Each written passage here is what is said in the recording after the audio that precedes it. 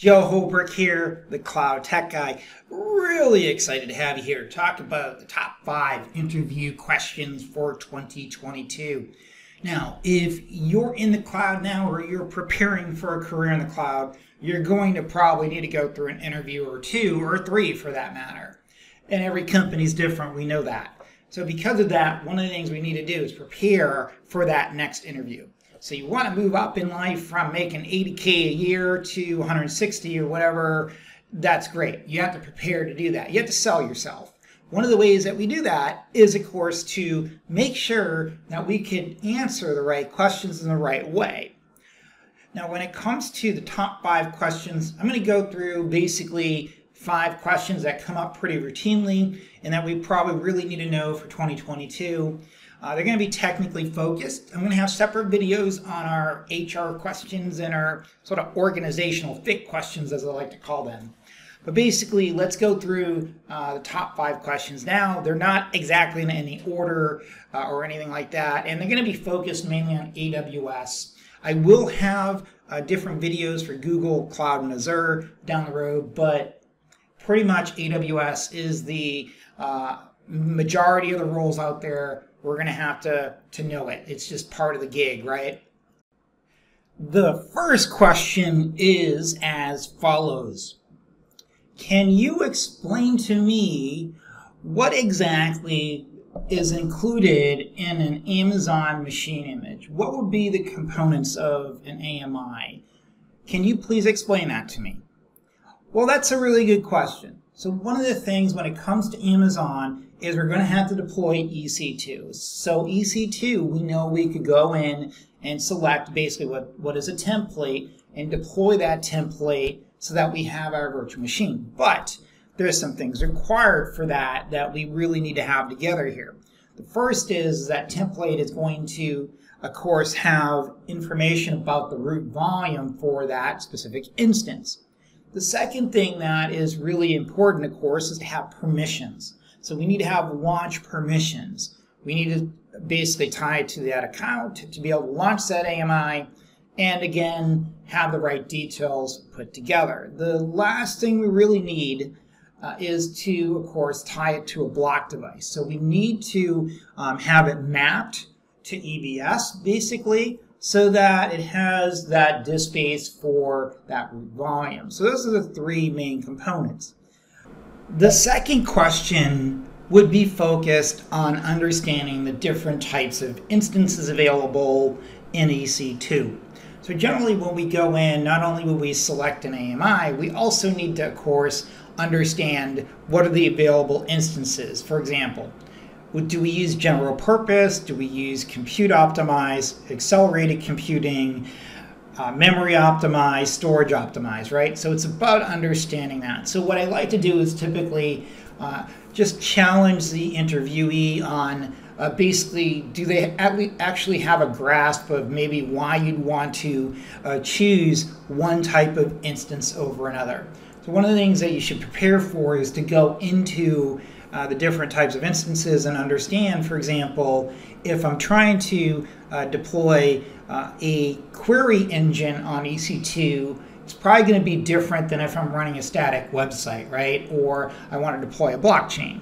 So because of that, I need to know, for example, there's sort of an understanding of requirements around compute power, storage, etc. Also, too, do I need, for example, a higher end processor, or can I get away with, for example, a lower end or an older one, right? So it's all about understanding those specific requirements. The third question would be more focused on, does the interviewee actually understand the types of load balancing in EC2? Now, we have 3 types. We have the application load balancer, the network load balancer, and the classic load balancer. Now, the use case for each one is very different.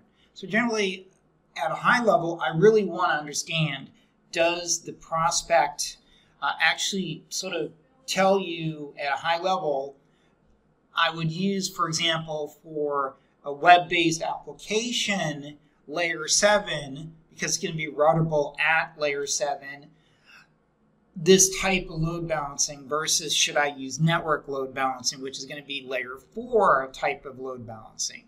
And again, it's going to use different routing algorithms, and it's really a different use case. And then the classic load balancer, of course, supports both, but at a very limited scale.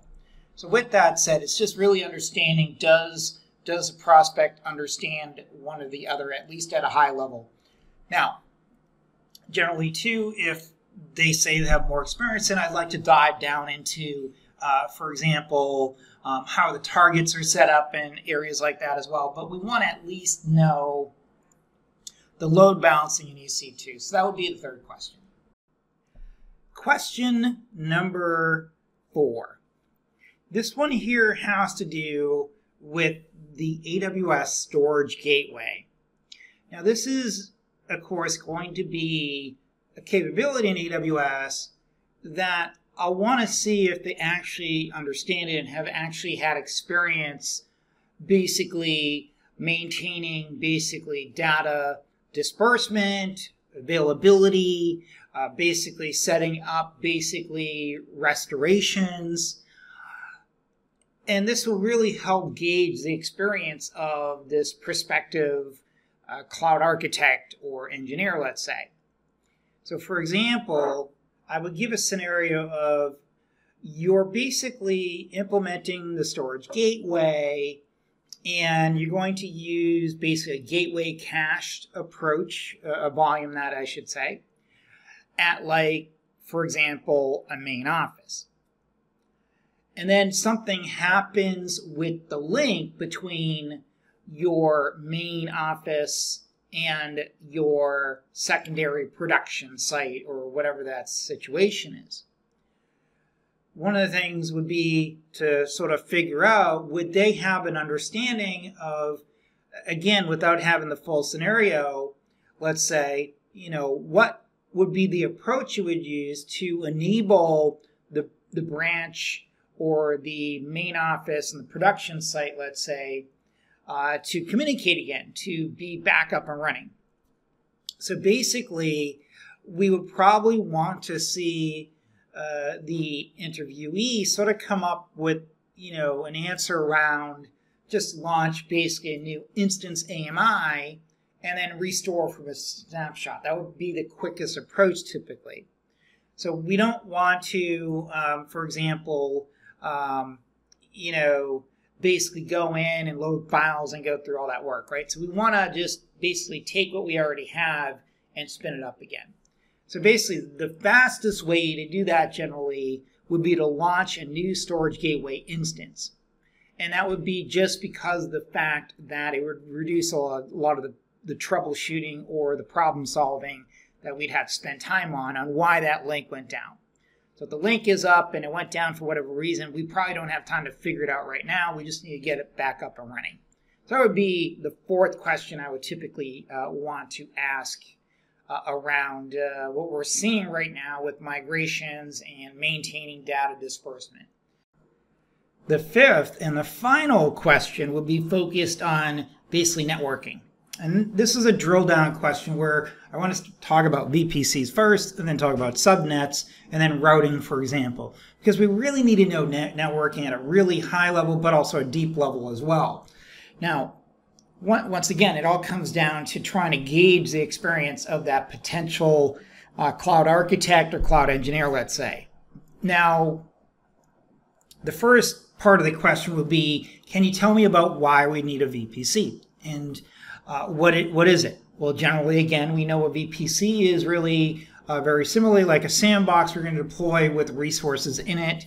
It allows us to create subnets as part of, again, our network disbursement. So basically, again, one of the things that we want to do is set up, of course, a virtual private cloud. And as part of that VPC, we want to be able to establish connection to, of course, on-prem in most cases, of course. And that allows us to interact with our corporate network to the AWS VPC. Another thing I'd like to talk about typically is around subnets. And I want to grasp sort of the understanding around subnets, why we need them, why we would use them. Basically, again, subnets are what? They're focused on basically allowing us to create basically a network with, let's say, our hosts and provision them in a manner that allows us to control and scale at the same time. So for example, that's why we're going to divide the network into basically a subnet. That's really the high-level purpose, right? Now, another question I like to sort of add on to that is I would sort of ask, well, what about if I, for example, would like to change the IP of like a host and a subnet? What can I do with that? Or what about routing tables? So for example, route tables are typically used for what? To route network packets. Now, one of the things too is how many route tables can we have in a subnet? Well, we can only have one. So that, again, is an experience-based question because of the fact that we would know that that person would probably be very well aware of that. Now, what about if, for example, we want to attach multiple subnets, for example, to a route table? Can we do that? Well, yes, we can. But again, we can only have, for example, very finite number of route tables in a subnet, but we can also attach multiple subnets to that route table, as needed. So there's a few things to sort of gauge back and forth, right? And then I typically would like to talk about connectivity as well to on-prem. What would we want to use? Again, more direct connect, a VPN connection. What would be sort of the right use case? And typically I'd like to add to that, in that sense.